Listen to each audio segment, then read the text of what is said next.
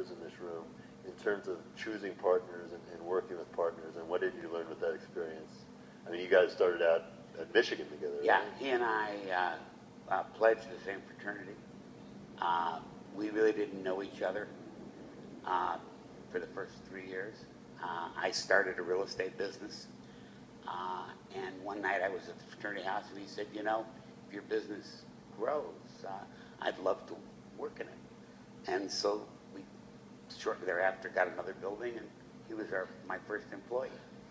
And we worked together for a couple of years, and then I graduated from law school, and I sold him the business. And the last thing I said to him was, when you get tired of screwing around and you want to come play with the big boys, call me. And of course, you know, I was being somewhat facetious. But 3 years later, he called me and he said, do you remember the last thing you said? And I said, yes. And he said, well, I'm ready. I said, come on. And he came to Chicago, and we built this thing together. We lived out of the same checkbook. He could finish my sentences. If I was negative, he got positive. If I was positive, he got negative. But it was a constant reaffirmation of trust. And I'd like to suggest to everybody, I wish everybody was lucky enough to have that kind of an experience. That's really rare.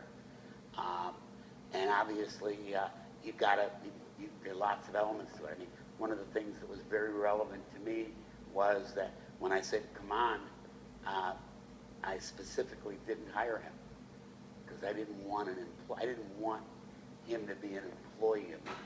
And so literally we started and figured out a way for him to participate and then grow his interest as he contributed.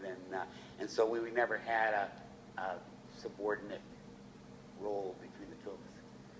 I think the last thing I comment on, which might be relevant to this room, I think that we were phenomenally successful as partners because we never brought our families into the business.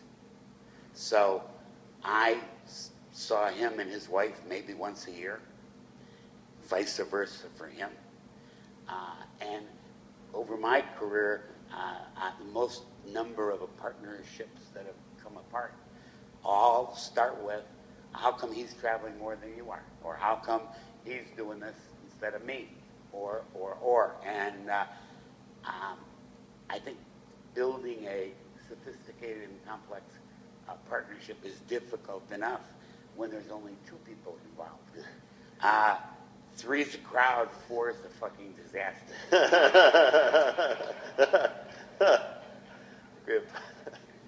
We have time for maybe one more question.